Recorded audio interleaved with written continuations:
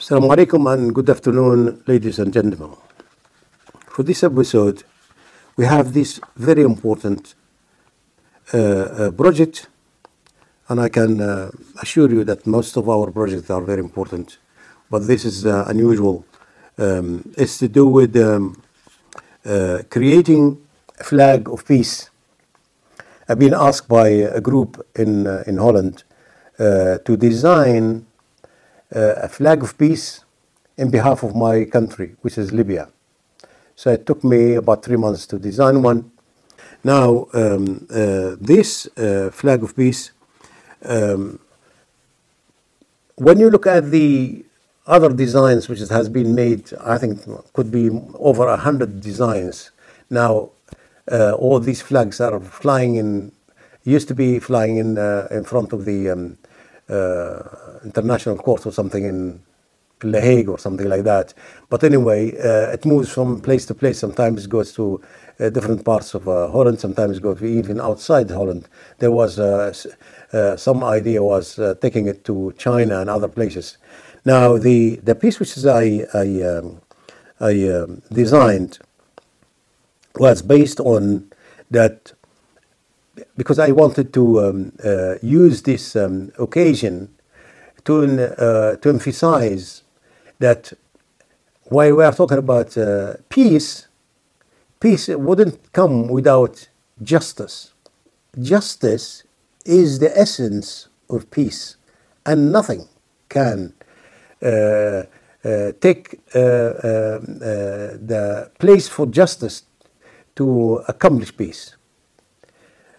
Now the flag which we designed and has been now flying in Holland is this. It's a large piece. It's 2.5 meters. We might be able to show you the full piece. Now this looks when it is flying in Holland. Now let me read to you what I written about this flag of peace. It says, in essence, we all want peace, but peace demands justice. And no matter what you do, no peace can be achieved without meaningful justice. And no matter what you engage of mathematical or logical probabilities to create, maintain, or belong peace, it always comes back to justice. Therefore, on the behalf of my country, myself, and the rest of humanity, I put this cry: implement justice in the world and gain peace on earth. So that's what is being written. But this course, the idea of justice equal peace, I have done that more than one time.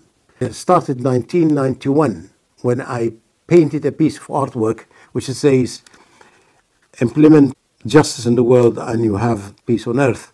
That was, and we can always show the artwork. And of course, even here, 2010, I've done this, and we have exhibited this again in one of these galleries. This is the piece which is I designed in 2010. You can read it in Arabic and English also. So that is the this project look like. Now the idea is that having awareness, while most of the politicians around the world, or most of the thinkers around the world, or most of the reasonable people around the world, they know this. But how to implement it, or if they really want to implement it, that's something else. A lot of people, shall we say, will find excuses not to implement justice. And all the time pretending that they are looking for peace and working for peace. while they don't implement justice, or they don't implement what it leads to justice. People need to be fair. Everybody wants, shall we say, to have the rights to fight for rights if they want. I mean, again, the word fight means war in this case, but sometimes some people who are being unjustly dealt with for all the time, some of them, they will see that there is no other alternative but to fight. And of course, we are not going to go to say or to dwell too much on what is right in this case or not, because everybody has their own philosophy and their ideas. Some of them are aggressive by nature, but some of them are cornered and they need to defend themselves and the rest of it. Ladies and gentlemen, look at this really saying.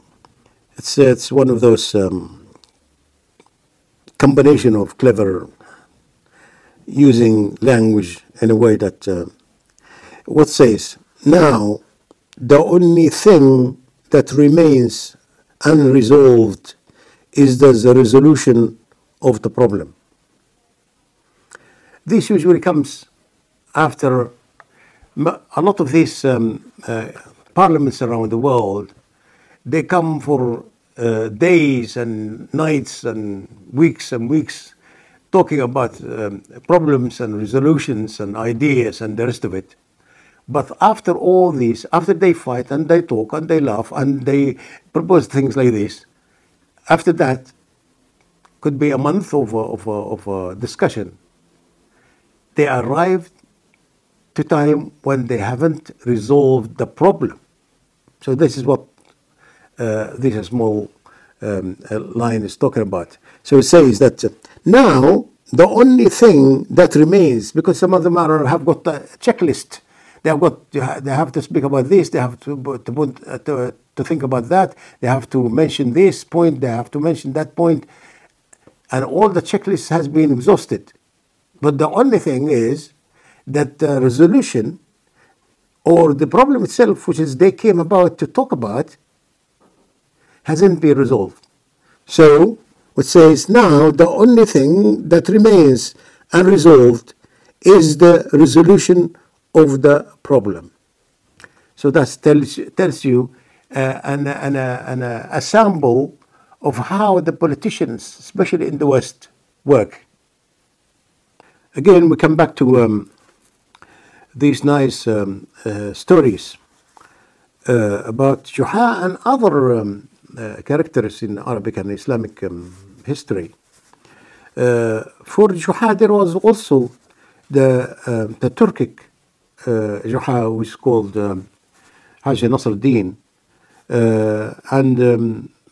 but this is the old Juha. This is the old Arab Juha, which is about 1200 years ago. The other one is about 800 years ago, something like 600 or 400 years later.